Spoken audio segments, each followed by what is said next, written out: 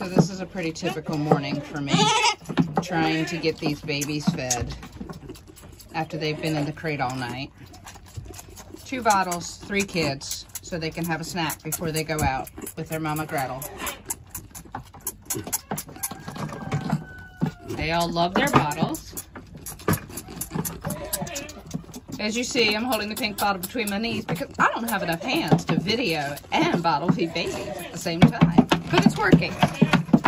Meanwhile, Batman over here is desperately trying to get milk out of Hazel, who has just been milked, and who is mostly unimpressed with his efforts, but she's actually tolerating it at the moment. These guys are 6 weeks old, and they don't need a lot of extra milk right now, but they love it.